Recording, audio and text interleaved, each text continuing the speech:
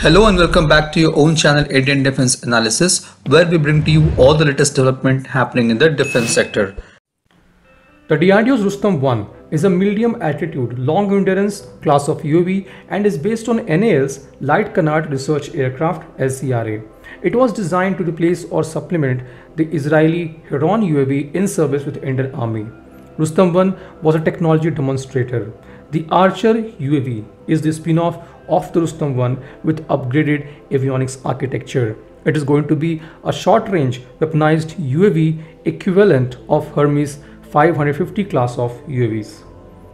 It will be used for precise tactical reconnaissance, hit ground targets including high-value targets and bunkers, guide artillery fire, and conduct patrol missions in sensitive areas such as border and conflict zones.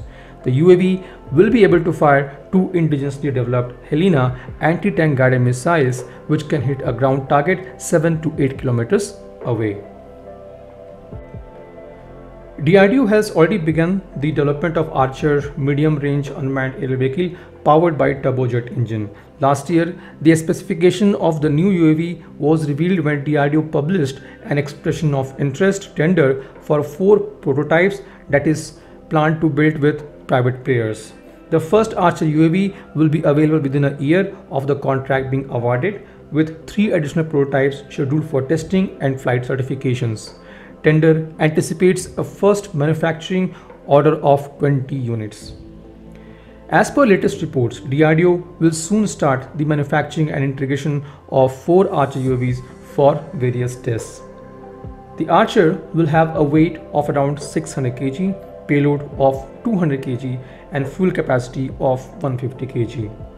The UAV will have an endurance of 12 hours, service ceiling of 22,000 feet and range of 220 kilometers with auto takeoff and landing capabilities.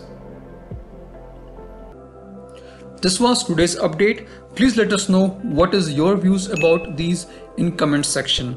Feel free to post your comments and suggestions about any topic related to defense sector on which you want to hear from us. With this, I would like to say goodbye and Jai Hind friends.